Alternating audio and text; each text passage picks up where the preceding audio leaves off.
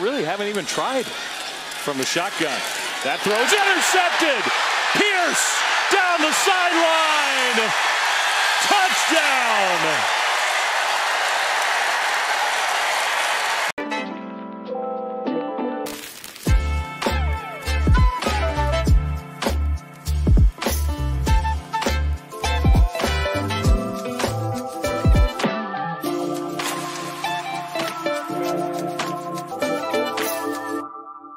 If James Pearce Jr. was in the 2024 NFL Draft, he would have the highest pass rush pressure rate of over 21% among all edge defenders and defensive line prospects. Pearce wasn't just great at bringing pressure, he was also elite at finishing, posting the highest sack rate of any Power 5 edge defender in the nation last year, on his way to 13 sacks in total. This shouldn't surprise any familiar with Pearce's game. This guy is explosive, strong, and creative off the edge. If Pearce can repeat or even exceed his 2023 season campaign, he might be an even better edge prospect than reigning NFL Defensive Rookie of the Year Will Anderson. Pearce is a 6'5", 240-pound blur coming off the edge. With 43 pressures in 2023, Pearce established himself as one of the best pass rushers in the SEC. Expectations are uber high for Pearce this season for Tennessee, but the tape shows that his speed and pass rush repertoire are worthy of the hype.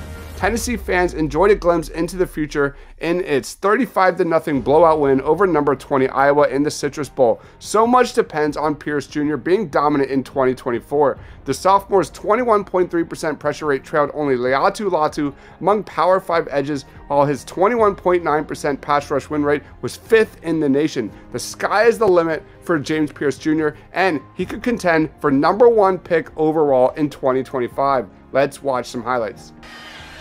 Really haven't even tried from the shotgun. That throw's intercepted. Pearce down the sideline. Touchdown.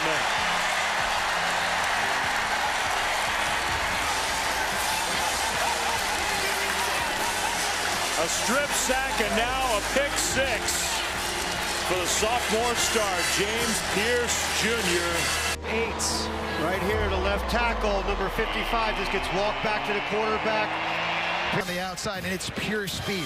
Virginia's going to have to do something now from a play calling standpoint to help out their right tackle. That means keeping a tight end in, getting it back to go and chip block. But Tony Muskett had, here he is here, bounce to the inside. This Virginia offensive line has 4 new starters.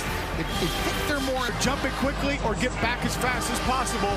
And then if you don't have even weight distribution, you lose your base, they're going to smoke you inside. It is a nightmare to be able to deal with when a guy can dip and rip with that kind of speed.